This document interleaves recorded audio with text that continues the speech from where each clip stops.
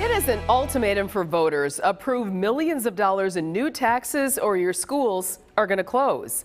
Fox 6 investigator Brian Polson shows you the shrinking public school district where everything is on the line.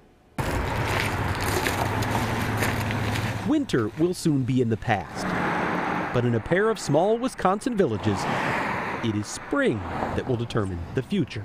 It's a tough spot to be in, no question. The Palmyra-Eagle Area School District is asking voters for $11.5 million over the next 4 years in a district with a budget just above $12 million. It's not an insignificant amount of money. And it's part of a soaring statewide trend. Since 2014, Wisconsin voters have approved more than $5.8 billion in new taxes through school referendums. $5.8 billion. That's more than President Trump sought from Congress for a border wall. I mean, those are staggering numbers. To Republican State Senator Dewey Strobel, the surge in referendums is a ticking debt bomb. To Democrat Chris Larson, it's the logical end result of deep cuts in state aid under a Republican administration. Schools are hard up for cash because it's been slashed at the state level. This spring, 60 Wisconsin school districts will seek another $1.2 billion on local ballots. There's coffee and treats. Please help yourself. But nowhere are the stakes higher. My husband and I are trying to retire. Than in Palmyra and Eagle. It seems sudden. Where the school district is giving voters an ultimatum. Pass this referendum or we file to dissolve. Correct. That's right. Unless voters agree to raise their own taxes substantially, the district is vowing to close its doors for good. They're kind of putting a gun to the head of the taxpayers. I just think closing an entire district would be detrimental to the community. Who wants to see their community schools closed? Nobody does. Palmyra is in Jefferson County, Eagle in Waukesha County.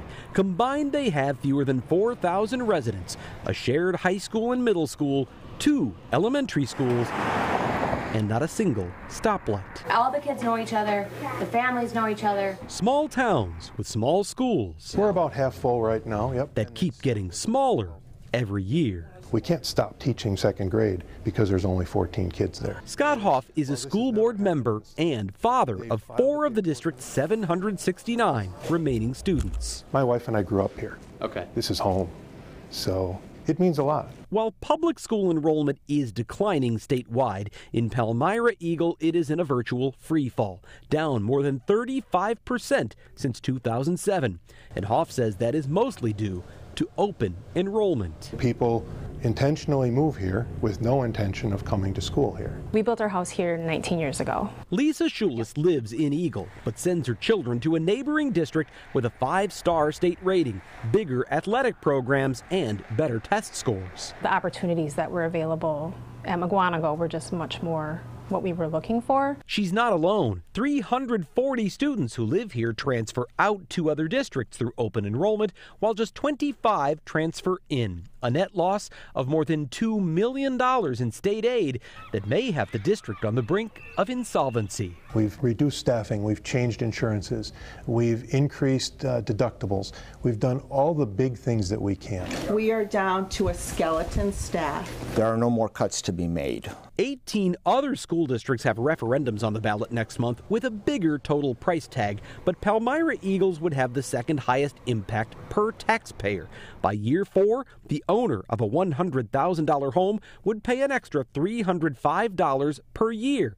That's 19 times more than neighboring Kettle Moraine, where a $30 million referendum would only cost a similar homeowner an extra $16 a year. I haven't seen another district of this size asking for this amount of money. If the referendum fails, there is no guarantee the schools will actually close. There's a whole array of what could happen. The district has already promised to operate next year, and the state could order them to remain open even after that. If we are told we have to operate, how do we pay people?